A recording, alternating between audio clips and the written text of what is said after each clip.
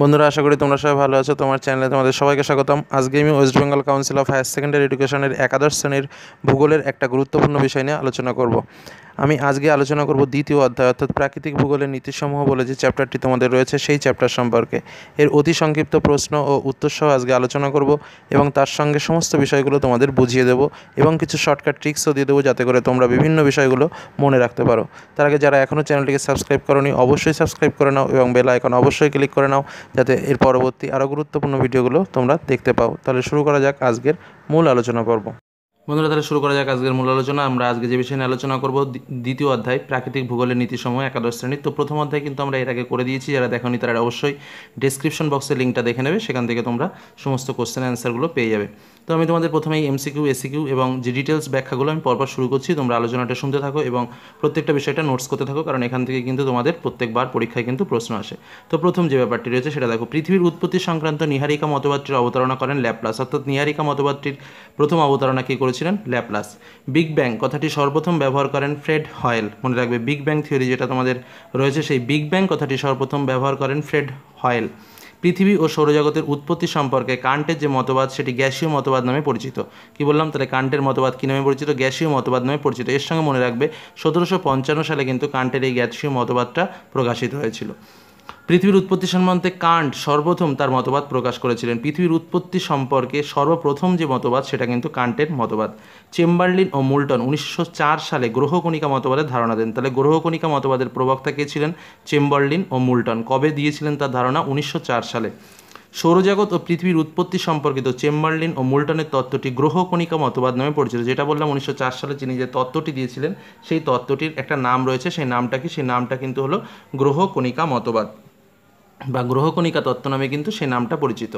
Asthenosphere নামকরণটি করেছিলেন barrel. তোমরা জানো যে অ্যাস্থনোস্ফিয়ার কী জিনিস, কারণ এই যে স্তর, আমি এরপরেই তোমাদের স্তর বিন্যাসটা বুঝিয়ে দেবো, সেখানেই তোমরা পরিষ্কার এটা শুধু জাস্ট এই মুহূর্তে জেনে রাখো। আমি এক্ষুনি তোমাদের বুঝিয়ে দিচ্ছি অ্যাস্থনোস্ফিয়ারটা কোথায় থাকে, কী জিনিস। পরেরটা দেখো, প্লবতার ধারণাটি দিয়েছেন আর্কিমিডিস। তোমরা জানো যে ফিজিক্সে পড়ে এসছো আর্কিমিডিসের সূত্র, সেখানে তিনি প্লবতার ধারণাটি দিয়েছিলেন। পুরাচুম্বকীয় তত্ত্বের প্রবক্তা ভাইন ও ম্যাথিউস। ল্যাপ্লাসের নীহারিকা মতবাদটি প্রকাশিত হয়েছিল 1796 খ্রিস্টাব্দে। তাহলে নীহারিকা মতবাদটি কার সৃষ্টি? ল্যাপ্লাসের। কবে সেটা প্রকাশিত হয়েছিল? 1796 খ্রিস্টাব্দে কিন্তু ল্যাপ্লাসের নীহারিকা মতবাদ প্রকাশিত হয়েছিল। মহীসঞ্চরণ তত্ত্বের জনক ওয়েগনার। ভেরি ভেরি ইম্পর্টেন্ট একটা পার্ট তোমাদের। মহীসঞ্চরণ তত্ত্ব, মহাদেশ সঞ্চারণ হয় বা মহাদেশের যে সঞ্চারণশীলতা, সেই সঞ্চারণশীলতা যে তত্ত্বের মাধ্যমে বিজ্ঞানী ওয়েগনার 1909 খ্রিস্টাব্দে ব্যাখ্যা করেছিলেন, সেই তত্ত্বটাই কিন্তু ওয়েগনারের মহীসঞ্চরণ তত্ত্ব। কারণ মহাদেশগুলো একে অপরের থেকে ধীরে ধীরে ধীরে ধীরে সরে যাচ্ছে, সেই সরে যাওয়ার কারণের জন্য তিনি জোয়ারি বল কে দায়ী করেছিলেন এবং পৃথিবীর যে মধ্যাকর্ষণ শক্তি, দুটো বলকে তিনি দায়ী করেছিলেন। এই নিয়ে কিন্তু মহীসঞ্চরণ তত্ত্ব, আমি পরে তোমাদের একটা ভিডিওর মাধ্যমে মহীসঞ্চরণ তত্ত্ব সম্পর্কে ডিটেলস বুঝিয়ে দেবো। তো এর থেকে যেটা তোমাদের মোস্ট ইম্পর্টেন্ট শর্ট কোশ্চেন যেটা মাথায় রাখবে, তিনি জলভাগের একটা নামকরণ করেছিলেন যার নাম প্যান্থাসা, এবং সমগ্র স্থলভাগের তিনি যে নামকরণ করেছিলেন তার নাম হচ্ছে প্যানজিয়া। তাহলে জলভাগ হলো প্যান্থালাসা এবং সমগ্র স্থলভাগের নাম হলো প্যানজিয়া। মহাবিস্ফোরণ তত্ত্বের জনক ফ্রিডম্যান ও হাবল। জিগসফিটের ধারণা পাওয়া যায় ওয়েগনারের মহীসঞ্চরণ তত্ত্বে। তিনি কি বলেছিলেন? যে বিভিন্ন অংশগুলিকে, পৃথিবীর যে বর্তমান যে কন্ডিশনটা রয়েছে, এই বর্তমান যে কন্ডিশনটা, এটাকে যদি তুমি জোড়া লাগাও তাহলে দেখবা সবাই সবার সঙ্গে জুড়ে যাচ্ছে। এই যে কন্ডিশনটা, অর্থাৎ ভাঙা জিনিস জোড়া লাগলে পুরো একটাই অংশ তৈরি হয়, যে অংশটা তিনি নাম দিয়েছিলেন প্যানজিয়া। তো এই যে জোড়া লাগানোর যে ঘটনা, সেই জোড়া লাগানোর ঘটনাটাকে কিন্তু তিনি নাম দিয়েছিলেন জিগসফিট। তারপরে হচ্ছে ভূত্বকের গড় গভীরতা 30 কিলোমিটার। মহাদেশীয় ভূত্বক গ্রানাইট শিলা দ্বারা গঠিত। মহাসাগরীয় ভূত্বক ব্যাসল্ট শিলা দ্বারা গঠিত। এবার আমি যে তোমাদের মোস্ট ইম্পর্ট্যান্ট একটা সেট তোমাদের দেখাবো এবং তার সঙ্গে বুঝিয়ে দেবো যাতে করে তোমরা সমস্ত বিষয়টি বুঝতে পারো। একটা চিত্র, এই চিত্রের মধ্যে তোমাদের অসংখ্য শর্ট কোশ্চেনের অ্যান্সার আমি তোমাদের বুঝিয়ে দেবো। দেখো, আমি পরপর যে জিনিসটা বোঝাচ্ছি সেটা একটু মন দিয়ে বোঝার চেষ্টা করবে। দেখো, ভূপৃষ্ঠে 3টে প্রধান স্তর আছে। ভূ অভ্যন্তরে মানে 0 থেকে নিচের দিকে, এটা কিন্তু ওপর দিকে নয়, 0 থেকে কেন্দ্রের দিকে 3টি স্তর আছে। প্রথম যে স্তর রয়েছে এটাকে বলা হয় শিলামণ্ডল। 0 থেকে 30 কিলোমিটারের মধ্যে কি অবস্থান করছে? শিলামণ্ডল। 30 থেকে 2900 কিলোমিটারের মধ্যে অবস্থান করছে গুরুমণ্ডল এবং 2900 থেকে 6370 কিলোমিটারের মধ্যে অবস্থান করছে কেন্দ্রমণ্ডল। তাহলে প্রথমে আমি কথাটা কি বললাম? 3টে স্তর রয়েছে ভূ অভ্যন্তরে। প্রথমটার নাম শিলামণ্ডল, দ্বিতীয়টার নাম গুরুমণ্ডল এবং তৃতীয়টার নাম কেন্দ্রমণ্ডল। প্রথমটা 0 থেকে 30, তারপর একটা 30 থেকে 2900, তারপর একটা 2900 থেকে 6370 কিলোমিটার। এবার দেখো, শিলামণ্ডলের মধ্যে আবার দুটো ভাগ রয়েছে, গুরুমণ্ডলের মধ্যে আবার দুটো ভাগ রয়েছে, কেন্দ্রমণ্ডলের মধ্যে আবার দুটো ভাগ রয়েছে। শিলামণ্ডলের যে উপরের অংশ, সেই অংশকে বলা হয় শিয়াল, নিচের অংশকে বলা হয় সীমা। শিয়ালের আর এক নাম হলো মহাদেশীয় ভূত্বক, সীমার আর এক নাম হলো মহাসাগরীয় ভূত্বক। বুঝে নেবে কথাটা। শিলামণ্ডলের দুটো অংশ 0 থেকে 30-এর মধ্যে দুটো অংশ রয়েছে। ওপরের অংশকে বলা হয় শিয়াল, নিচের অংশকে বলা হয় সীমা। অর্থাৎ 0 থেকে 15 কিলোমিটার পর্যন্ত যে বিস্তৃত অংশ সেই অংশটাই হলো শিয়াল। শিয়ালের আর এক নাম মহাদেশীয় ভূত্বক। শিয়াল বানানটা করো শিয়াল, SIAL, মানে এই স্তরের মধ্যে কী কী উপাদান রয়েছে দেখো, সিলিকন এবং অ্যালুমিনিয়াম রয়েছে কিন্তু শিয়াল স্তরে। সীমা 15 থেকে 30 কিলোমিটারের মধ্যে রয়েছে সীমা, সীমার আর এক নাম মহাসাগরীয় ভূত্বক। সীমা বানানটা করো SIMA, অর্থাৎ এর মধ্যে কী কী রয়েছে, SI for silica, MA for magnesium. তাহলে সিলিকন এবং ম্যাগনেশিয়াম রয়েছে কার মধ্যে, না মহাসাগরীয় ভূত্বকের মধ্যে, অর্থাৎ 15 থেকে 30 কিলোমিটারের মধ্যে। এবার দেখো গুরুমণ্ডল, কি বললাম, গুরুমণ্ডলকেও দুটো ভাগে ভাগ করা যায়, বহিঃগুরুমণ্ডল এবং অন্তঃগুরুমণ্ডল। বাইরের দিকটা অর্থাৎ 30 থেকে 700 কিলোমিটার পর্যন্ত যেটা রয়েছে সেটাকে বলা হয় বহিঃগুরুমণ্ডল। 700 থেকে 2900 কিলোমিটার পর্যন্ত যেটা রয়েছে সেটাকে বলা হয় অন্তঃগুরুমণ্ডল। দেখো বহিঃগুরুমণ্ডলের আর একটা নাম হচ্ছে ক্রোফেসিমা, বানানটা দেখো ক্রোফেসিমা। তাহলে কি, ক্রো প্লাস ফে প্লাস সি প্লাস মা, অর্থাৎ এক্ষেত্রে কী কী উপাদান হয়েছে, ক্রো মানে ক্রোমিয়াম, ফে মানে ফেরিক মানে লোহা, সি মানে সিলিকন এবং MA ফর ম্যাগনেশিয়াম। ঠিক একইভাবে অন্তঃগুরুমণ্ডলের আরেকটা নাম কি, নিফেসিমা, বানানটা দেখো NIFASIMA। NI ফর কি, নিকেল অর্থাৎ লোহা, ফেরিক নিকেল, আর ফেরিক মানে হচ্ছে লোহা, সিলিকন এবং ম্যাগনেশিয়াম। এই কটা উপাদান দিয়ে কি গঠিত, নিফেসিমা অর্থাৎ অন্তঃগুরুমণ্ডল। কেন্দ্রমণ্ডলের আবার দুটো ভাগ রয়েছে, বহিঃকেন্দ্রমণ্ডল এবং অন্তঃকেন্দ্রমণ্ডল। বাইরের দিকটা অর্থাৎ 2900 থেকে শুরু করে 5300 কিলোমিটার পর্যন্ত যে স্তরটা সেটা হলো বহিঃকেন্দ্রমণ্ডল। আবার 5300 থেকে শুরু করে 6370 কিলোমিটার পর্যন্ত অন্তঃকেন্দ্রমণ্ডল। অন্তঃকেন্দ্রমণ্ডলের আর একটা নাম কি, নিফে, মানে কি কি রয়েছে, নিকেল আর ফেরিক। তোমরা সমস্থিতি মতবাদে পড়েছো, প্রাটের তত্ত্বে একটা থিওরি তোমরা পড়ে নিয়েছো যথারীতি আশা করছি। তো এই তত্ত্বে কি বলেছিল, প্রাটের তত্ত্বে বলেছিল যার যত ঘনত্ব বেশি হবে সে তত নিচে অবস্থান করবে, অর্থাৎ ঘনত্ব এবং ভার তত বেশি হবে। অর্থাৎ আমরা এটা থেকে এই জিনিসটা পরিষ্কার বুঝতে পারলাম যে ওপর থেকে নিচের দিকে কিন্তু ঘনত্ব বাড়ছে। অর্থাৎ আমি যদি তোমাদের প্রশ্ন করি, বলো তো অ্যালুমিনিয়ামের ওজন বেশি নাকি ফেরিকের ওজন বেশি, অবশ্যই ফেরিকের ওজন বেশি এবং ঘনত্ব বেশি। ওপর থেকে আমি যত নিচের দিকে যাব মনে রাখবে তার তত ঘনত্ব বেশি এবং ওজনও বেশি। যাই হোক, এবার দেখো তাহলে আমরা কিন্তু অনেক কিছু জানতে পারলাম, শিয়াল, সীমা, মহাদেশীয় ভূত্বক, মহাসাগরীয় ভূত্বক, ক্রোফেসিমা কি, নিফেসিমা কি, নিফে কি, কোথায় কোন স্তর থাকে, সমস্ত কিছু। এবার দেখো এর কিন্তু প্রত্যেকটা স্তর রয়েছে, তাহলে প্রথম কিন্তু এই একটা স্তর, এই একটা স্তর, এই একটা স্তর। এবার এই স্তরের কিন্তু একটা নাম আছে, অর্থাৎ এই যে প্রথম স্তর অর্থাৎ শিলামণ্ডল ও গুরুমণ্ডলকে এই যে রেখাটা দেখতে পাচ্ছ বড়, এই যে রেখা, এই রেখার কিন্তু একটা নাম আছে, যে নামটা হলো মোহ বিযুক্তি রেখা। অর্থাৎ কি, যে রেখা দ্বারা দুটি স্তরকে পৃথক বা সংযুক্ত করা হয় সেই স্তরকে বলা হয় বিযুক্তি রেখা। তাহলে শিলামণ্ডল ও গুরুমণ্ডলকে যে স্তর দ্বারা বিযুক্তি বা সংযুক্ত করা হয়েছে তাকে বলা হয় কি, মোহ বিযুক্তি রেখা। গুরুমণ্ডল ও কেন্দ্রমণ্ডলকে যে রেখা দ্বারা বিযুক্তি করা হয় তাকে কি বলা হয়, গুটেনবার্গ বিযুক্তি রেখা। অর্থাৎ এই যে রেখাটা, এইটাকে বলা হয় গুটেনবার্গ বিযুক্তি রেখা, এইটাকে বলা হয় মোহ বিযুক্তি রেখা। আবার দেখো শিলামণ্ডলের মধ্যে যে দুটো স্তর আছে শিয়াল ও সীমা, এই দুটোকে পৃথক করেছে কে, কর্নডাট বিযুক্তি রেখা। মনে রাখবে, কি মনে রাখবে, কর্নডাট বিযুক্তি রেখা। তাহলে শিয়াল ও সীমাকে কে পৃথক করেছে, কর্নডাট বিযুক্তি রেখা। বহিগুরুমণ্ডল ও অন্তঃগুরুমণ্ডলকে কে পৃথক করেছে, রেপিটাইট বিযুক্তি রেখা। আর বহিকেন্দ্রমণ্ডল ও অন্তঃকেন্দ্রমণ্ডলকে কে পৃথক করেছে, লেহম্যান বিযুক্তি রেখা। মনে রাখবে, কিন্তু প্রত্যেকটা কোশ্চেন কিন্তু তোমাদের পরীক্ষায় আসতে পারে যে শিয়াল সীমাকে কাকে পৃথক করেছে, কর্নডাট বিযুক্তি রেখা।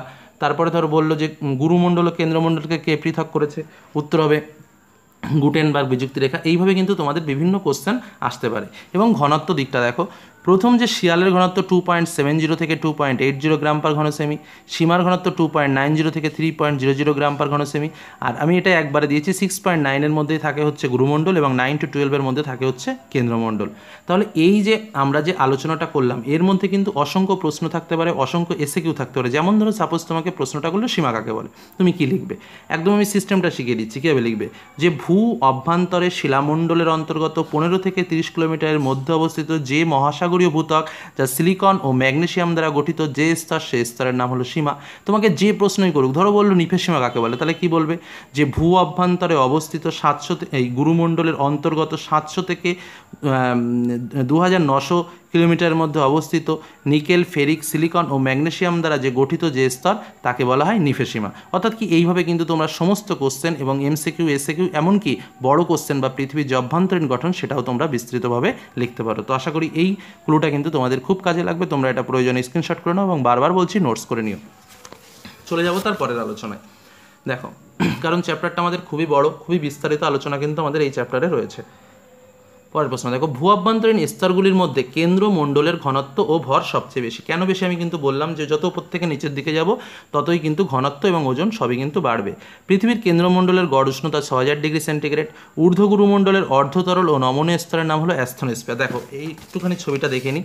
ঊর্ধ্বগুরুমণ্ডলে অবস্থিত মোটামুটি 700 কিলোমিটার গভীরতার ওপরে, অর্থাৎ এই যে দেখো বহির্গুরুমণ্ডলের ঠিক এই জায়গা, এই যে আমি কালো করে যে দাগটা দিয়েছি, এই যে দাগটা, এইটা কিন্তু অ্যাস্থনোস্ফিয়ার, মানে এই দাগটা মানে কি এই সোজা করে, অর্থাৎ ভূ অভ্যন্তরে প্রায় 35 কিলোমিটার গভীরতায়। মনে রাখবে এটাকে বলা হয় ক্ষুদ্রমণ্ডল, নরম স্তর। এবং আমরা যে প্লেটগুলো পড়বো এর পরবর্তীতে, এই প্লেটগুলো কিন্তু এই স্তরের ওপরেই কিন্তু ভাসমান রয়েছে, অর্থাৎ প্লেটগুলো কিন্তু অ্যাস্থনোস্ফিয়ারের ওপরেই কিন্তু ভাসছে। তারপরে চলো আমরা আবার ফিরে যাই। গুরুমণ্ডলের অর্ধতরল ও নমনীয় স্তরের নাম হলো অ্যাস্থনোস্ফিয়ার। অভিসারী পাত সীমানায় মহাসামুদ্রিক খাতগুলি গড়ে ওঠে। পাত শব্দটি প্রথম ব্যবহার করেন টুজো উইলসন। দেখো পাত সংস্থান তত্ত্ব, এই তত্ত্বটির জন্য আমি নিচে একটা লিঙ্ক দিয়ে দেবো, সেই লিঙ্কটা দেখে নিও, সেখানে পাত সংস্থান তত্ত্বের যাবতীয় ব্যাখ্যা তোমরা পেয়ে যাবে। ইউরেশীয় ও ইন্দো অস্ট্রেলীয় পাতের মিলিত ফলে হিমালয় পর্বতের উৎপত্তি ঘটেছে। উত্তর আমেরিকা ও প্রশান্ত মহাসাগরীয় পাত সীমান্তে সান আন্দ্রিস চ্যুতি সৃষ্টি হয়েছে। সমুদ্রবক্ষের বিস্তৃত তত্ত্বের প্রতিষ্ঠাতা হলো হ্যারি হেস। এটা কিন্তু একটা বিস্তৃত তত্ত্ব, তোমাদের জানতে হবে এবং পড়তে হবে। আমি জাস্ট শর্টটা দিয়ে দিলাম যে হ্যারি হেস সমুদ্রবক্ষের বিস্তৃতির প্রতিষ্ঠাতা তত্ত্ব, যে সেটা প্রতিষ্ঠা করে। সমুদ্র যে বক্ষ মানে বুক, এই বুকের যে জলটা রয়েছে, এই জলের পরিমাণটা বাড়ছে। কেন বাড়ছে না, নিচের দিকে ওই যে বিভিন্ন যে উত্থান ঘটছে পর্বতে, সেই জলটা, পর্বতটা বাড়ছে, পর্বত বাড়ার ফলে জলের পরিমাণও বাড়ছে। তার মানে কি আগে যে বুকটা ছিল সেই বুকটা এইটুকু ছিল, এখন জলটা স্ফীত হয়ে বেড়ে গেছে। এটাই কিন্তু সমুদ্রবক্ষের বিস্তৃতি। যাই হোক, এটাও একটা বিস্তৃত তত্ত্ব ব্যাখ্যা আমি তোমাদের সামনে তুলে ধরবো পরবর্তীতে। যে রেখা বরাবর দুটি পাত জুড়ে যায় তাকে বলে সীবন রেখা। এই যে অভিসারী পাত সীমান্তে কী পাই আমরা, যে দুটি পাত একে অপরের সঙ্গে সংঘর্ষে লিপ্ত হয়, অর্থাৎ এই যে রেখা বরাবর দেখো এই পাতটার এই পাতটা জয়েন্ট হয়ে গেছে, তো এই যে রেখাটা, এই রেখাটাকে কিন্তু বলা হয় সীবন রেখা। চলে যাব পরের প্রশ্নে। উত্তর আমেরিকা, ইউরোপ ও উত্তর মধ্য এশিয়া একত্রে গঠন করে লরেশিয়া। প্রশ্ন আসতে পারে লরেশিয়া কি? উত্তর এটাই লিখবে যে উত্তর আমেরিকা, ইউরোপ, উত্তর ও মধ্য এশিয়া একত্রে যে গঠন করেছে যেটি, সেটার নাম হলো লরেশিয়া। আইসোস্টেসি শব্দটি প্রথম ব্যবহার করেন ডাটন, জন ডাটন। এই দেখো পরের যে প্রশ্নটা মোস্ট ইম্পর্টেন্ট কোশ্চেন, মনে রাখবে পি ও এল তরঙ্গ তরল মাধ্যম দিয়ে যেতে পারে, এস যেতে পারে না। এটাই কিন্তু প্রশ্ন থাকে, পি ও এল তরঙ্গ কোন মাধ্যমে যেতে পারে বা এস তরঙ্গ কোন মাধ্যমে যেতে পারে না। তা মনে রাখবে পি ও এল তরঙ্গ মাধ্যম দিয়ে যেতে পারে, এস যেতে পারে না। জোড়া নক্ষত্র মতবাদের প্রতিষ্ঠাতা লাইটিনটন। মিডিয়ান মাস কথাটি ব্যবহার করেন কোবার। নিমজ্জিত পাতের ঢালু অংশকে বলা হয় বেনি অবজন। এই দেখো দুটো পাত সংঘর্ষ হলো, যে পাতটা ভারী সেই পাতটা সাধারণত নিচের দিকে চলে যাবে। তাহলে যখন নিচের দিকে চলে যাবে তখন যে তল বরাবর নিচের দিকে যায়, এই যে তলটা, এই তলটাকে বলা হয় বেনি অবজন। এবং এর সঙ্গে আরও একটা কোশ্চেন তোমাদের জেনে রাখতে হবে যে দুটি পাতের অনুভূমিক চলনের ফলে যে অঞ্চল বরাবর ভারী পাত হালকা পাতের নিচে অনুপ্রবিষ্টিত হয় তাকে অধঃপাত অঞ্চল বলে। এই যে পাত সংস্থান তত্ত্বের আমি যে ব্যাখ্যাটা তোমাদের করছি, আমি বারবার বলছি, এই লিঙ্কে নিচের ডেসক্রিপশন বক্সে যে লিঙ্কটা দেওয়া থাকবে সেই লিঙ্কে তোমরা দেখে নেবে। পাত সংস্থান তত্ত্বের যাবতীয় ব্যাখ্যা সেখানে তোমরা পেয়ে যাবে এবং এই সমস্ত প্রশ্নগুলো আরও ডিটেলসে সেখানে আলোচনা করা আছে। ভূপৃষ্ঠ থেকে প্রতি 30 মিটার গভীরতায় উষ্ণতা 1 ডিগ্রি সেন্টিগ্রেড করে বাড়ে। অনেক বইয়ে 32 মিটার আছে, কোনো ভুল নেই। এরির মতবাদ ভাসমানতার তত্ত্বের উপর প্রতিষ্ঠিত। প্রতিবিধান তলে ধারণা দেন প্রাট। রেডিওমেট্রিক পদ্ধতিতে শিলার বয়স নির্ধারণ করা হয়। কোন পদ্ধতিতে শিলার বয়স নির্ধারণ করা হয়? রেডিওমেট্রিক পদ্ধতিতে। ক্যালিফোর্নিয়ার সান আন্দ্রিস চ্যুতি নিরপেক্ষ পাত সীমানায় অবস্থিত। প্রশ্ন আসতে পারে নিরপেক্ষ পাত সীমানায় অবস্থিত এমন একটা চ্যুতির নাম করো। উত্তর হবে ক্যালিফোর্নিয়ার সান আন্দ্রিস চ্যুতি। এটা দেখো, আমেরিকার পশ্চিম উপকূলে রকি ও আন্দিস পর্বত কার্ডিলেরা নামে পরিচিত। এর অর্থ শৃঙ্খল, অর্থাৎ কার্ডিলেরা শব্দের অর্থ কি? শৃঙ্খল। প্রাটের মূল তত্ত্বের ভিত্তি হলো ঘনত্বের পার্থক্য, মানে তার যে আমি যে প্রথমে এই ব্যাখ্যাটা বোঝানোর সময় বললাম, ওপর থেকে যত নিচের দিকে যাব তত পদার্থের ঘনত্বের পরিমাণ বাড়তে থাকবে। ভূ অভ্যন্তরে ম্যাগমার ঊর্ধ্বমুখী প্রবাহকে প্লিউম বলে, মানে যে গতির ফলে যে পরিচলন স্রোত হয়, হোবার ব্যাখ্যা করেছিল পরিচলন স্রোতের কোবার। তো ওই যে জিনিসটা রয়েছে সেটাই কিন্তু যে ঊর্ধ্বমুখী প্রবাহ, সেটাকেই প্লিউম বলে। পি তরঙ্গ শব্দ তরঙ্গের অনুরূপ, এস তরঙ্গ আলোক তরঙ্গের অনুরূপ। হট স্পট কি? ভূ ভূগর্ভের যে অঞ্চল থেকে নির্গত তাপপ্রবাহের মাত্রা অন্যান্য অঞ্চলের তুলনায় বেশি সেসব অঞ্চল হলো হটস্পট। মানে হটস্পট কি কোনো একটা অঞ্চল, কোনো অঞ্চলের নিচে যদি ইউরেনিয়াম, সোডিয়াম, নিয়ন এই ধরনের যে তেজস্ক্রিয় পদার্থগুলো আছে, এই পদার্থগুলো যদি থাকে তাহলে তার উপরের উষ্ণতাটা বেড়ে যায় উপরের ভূপৃষ্ঠের। সেই যে অঞ্চলগুলো রয়েছে সেই অঞ্চলগুলোকে বলা হয় হটস্পট। অভিসারী পাতসীমানা অধিক ভূমিকম্প প্রবণ, প্রতিসারী পাতসীমান্তকে গঠনকারী পাতসীমানা বলে এবং অভিসারী পাতসীমান্তকে ধ্বংসকারী পাতসীমানা বলে। তো এই হলো আলোচনা, এবং আরও বিস্তারিতের জন্য অবশ্যই তোমরা ওই যে আমি যেটা বললাম যে ভূমিকম্পের যে চ্যাপ্টারটা আমি তোমাদের বলবো, বা পাত সঞ্চালনের একটা লিঙ্ক আমি তোমাদের দিয়ে দেবো, যেটা ভূমিকম্পের মধ্যে ব্যাখ্যা করা রয়েছে, সেটা সম্পূর্ণভাবে দেখে নাও, আরও এখান থেকে তোমাদের ক্লিয়ার হয়ে যাবে। এবং এই চ্যাপ্টারের ভেতর থেকে কিন্তু এইগুলোই তোমরা পড়বে। আশা করছি যে এখান থেকে তোমরা সমস্ত প্রশ্নের উত্তর পেয়ে যাবে। আর যদি কোনো সমস্যা হয় অবশ্যই কমেন্ট বক্সে লিখো, আমি তোমাদের উত্তর দেওয়ার চেষ্টা করব। তো আশা করি তোমাদের আলোচনাটি ভালো লাগলো, তাহলে অবশ্যই লাইক করো, বন্ধুদের সঙ্গে শেয়ার করো, এবং এর পরবর্তী চ্যাপ্টারে আমরা আলোচনা করব ভাঁজ সম্পর্কে। তো আজকের মতো এখানে শেষ করলাম, ধন্যবাদ।